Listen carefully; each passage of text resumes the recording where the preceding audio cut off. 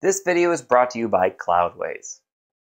PHP 8.2 will be released on November 24th, 2022. And at the top level, there's nothing that's going to blow your socks off, but this is good.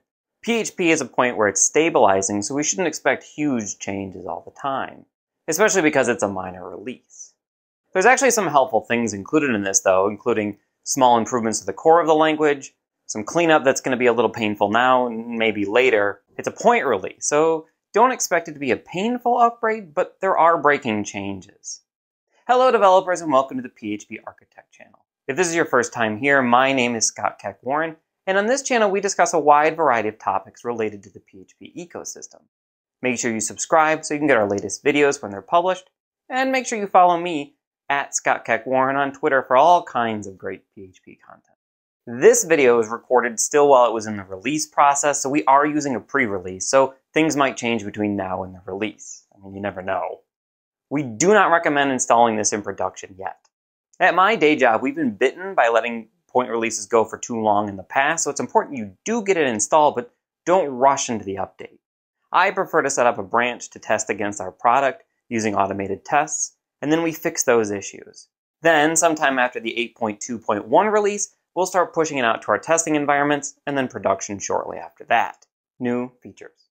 My favorite part of the new versions are the new features. The first being the read-only classes that we're adding. Now, 8.1 added read-only properties, and 8.2 adds support to make the whole class read. This is useful for immutable classes like value objects, and it's almost the same as marking all the properties as read-only, but this prevents us from accidentally creating dynamic properties. The next new feature, we get our disjunctive normal form types, or DNFs. Now, this is a computer science-y term that means it allows us to combine union and intersection types. These were introduced in PHP 8.0 and 8.1 respectively. DNFs must be grouped by parentheses. These will be very helpful for helper functions where we might use them with multiple classes. For example, we might have to generate a hash. We need a class that implements both the hasName interface and the hasID interface, or is a null. In this case, hasName and hasID or null is the disjunctive normal form of our variable, constants in traits. We can now use constants inside of traits. However, we can't access the constant through the name of the trait. We can access it using self:*name or a class that uses the trait. Redacted parameters and backtraces. Another new feature is redacted parameters and backtraces. The backtrace shows us what functions have been called and with what parameters. This can be a pain when passwords, encryption keys, or AWS keys are included and sent to third parties. We can now mark specific parameters as sensitive using the #sensitive parameter attribute. Now, if we run the same code, we can see our secret isn't shown. This is useful for anyone who works with sensitive information and needs to send the data to third parties. I personally use observability solutions and have a need to scrub the sensitive data for them, so I'm really looking forward to this. Ultimately, I do trust those people, but why take a risk? We're also now able to fetch properties of enums and constant expression. Again, I love enums. A gap in the implementation of enums in PHP prevented us from using enum values in constant expressions. We can now use the object operator or the null safe operator to access value. Null, true, and false have been added as standalone types in this version. This is helpful for adding allowed types to return value. More after this word from our sponsor. We appreciate our sponsors because they make this episode possible. Now, we all love to write code, but managing the servers that code runs on can be a time-consuming and error-prone process. Think of how often you've seen reports of accidental AWS bills in the tens of thousands of dollars. Cloudways offers peace of mind and flexibility, so you can focus on growing your business instead of dealing with servers. With Cloudways, you get an optimized stack, managed servers, backups, staging environments, integrated Git, pre-configured Composer, 24/7 tech support, and a choice of 5 cloud providers: AWS, DigitalOcean, Linode, Google Cloud, and Vultr. Now, I'm one of those developers who has tons of ideas for side projects, but a lot of them stop at the idea phase after I realize how I would have to maintain yet another server. Cloudways takes control of all of that, so I don't have to.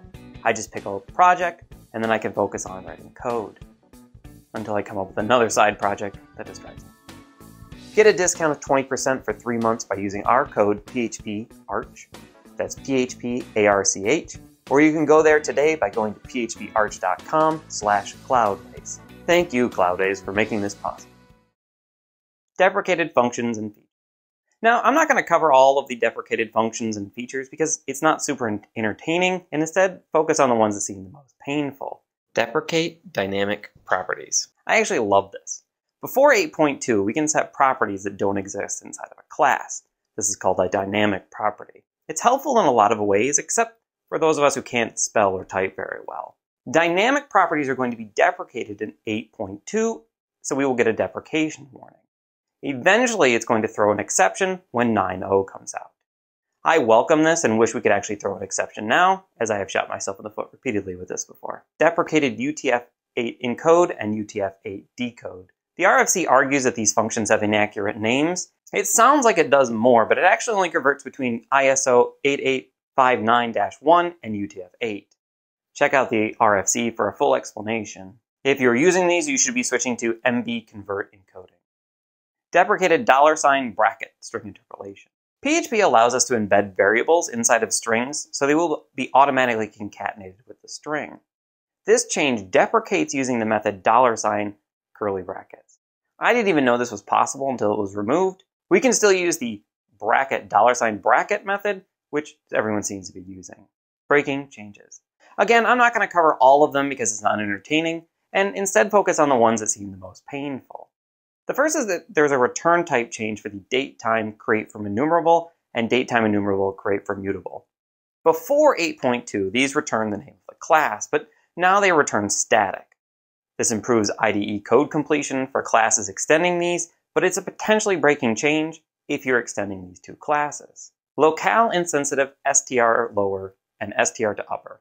Strlower and strtoupper are now no longer locale specific. The example from the RFC is that a user selecting Turkish when installing Linux would find that applications calling toupper I would obtain the dotted capital I. Instead, we should be using mbstrlower or mbstrtoupper if we want that localized case conversion. I hope you enjoyed our video. If so, make sure you subscribe, comment, share, and like, as it does help others find us. Are there topics you would like us to cover? Let us know in the comments below, or send me a message on Twitter @ScottKeckWarren. We would love to hear how we can help you, and it always brightens my day when I hear from a fan. This is Scott Keckwarren for the PHP Architect channel signing off, and reminding you to keep watching, keep coding, and keep reading.